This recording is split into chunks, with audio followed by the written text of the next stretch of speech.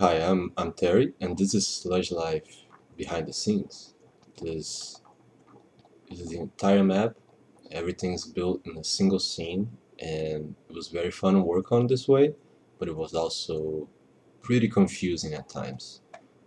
Everything is kind of jumbled up on top of each other, and I did try organize it in ways, but since I did not have much planned out from the start, a lot of it is just about chaos and um, trying my best to organize things. I did have the level geometry itself layered, so each layer of geometry is a different game object, so you can have different parts of the map and disable and enable those so I can work on things like this building which has all the different levels. The one thing that made this easy to work with and pleasant was this level design tool that I'm using called Realtime CSG. And for example, I would start a new area. I would call this like a little island because it's not connected to the other ones, and I would just duplicate like a base layer, and then I just start using these same walls and ceilings that I have from other areas, so everything kept to the same dimensions, which I through trial and error found that worked well with the character controller. So I would like this just kind of duplicate the walls, and these are all brushes, so you can have the brush be something that adds or subtracts from the geometry.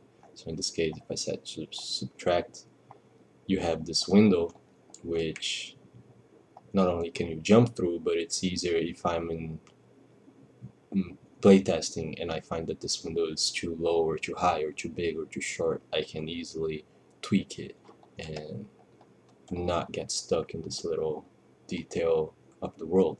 That was very important because it took me quite a bit to build the entire thing. Not only the geometry, but the textures also come from this one. So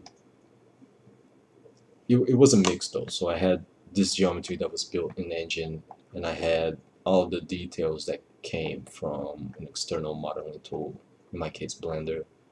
So like I could build a little structure and then add some props here so the player could jump up this boat and get on top. So let's add like a barrel just as like a step. I'm not really worried about it fitting well. Usually I'd be like trying to get everything to look natural, but let's say this works. And I would build something like this. I'd add all the little props, the NPCs, or even the little tag spots, and afterwards you just hit play and see how that looks. So I'm gonna do that now, but I'm gonna cut because it takes a while for it to actually play. Okay, so now we're in play mode. You can see our structure here. It looks great, and since we used the walls from the other area, it fits, and the carpet worked really well, as you can see. And that's it, and that's how the entire level was built. Thank you.